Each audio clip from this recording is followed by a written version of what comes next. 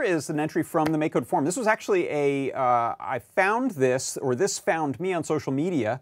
The game is Bim Destroyer, and it is by marvbloke. And marvbloke contacted me on Twitter, actually, and said, hey, I love your MakeCode Minutes, and I'd love you to check out my game. I checked out this game, and I thought it was an excellent sort of Defender-style clone game. So let me show you it running on a Pygamer first. This gives us some instructions, and now it is a straight-up shooter, and it is relentless and vicious. It's a hard game. Oh, you could say I just died at least a couple times.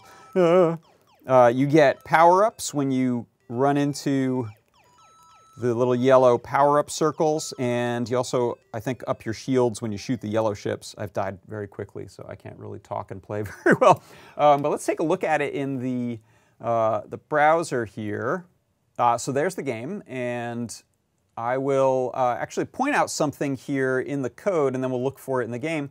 I think this was a really nice, clever idea here, which is to set up these little phrases that your sprite, your character sprite, can say text phrases that pop up next to their head, or the ship in this case. So here they've set up a series of phrases, and then you'll see, you should see, I think one shows up. So let's go. Okay, let's restart the game. This should be a different phrase each time. Don't die. So we get a little random choice. Keep going right.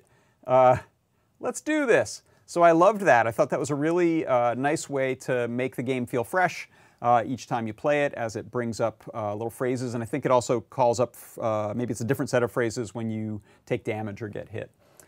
So really cool game. Check it out. It's really fun to play, both on the computer as well as on a handheld device. If you have a Pygamer or a Pi badge, it's really straightforward to just download onto or upload to the system and play it there. And it's a fun little Defender clone. So very cool. That's my MakeCode arcade game of the week, and it is Bim Destroyer by marvbloke.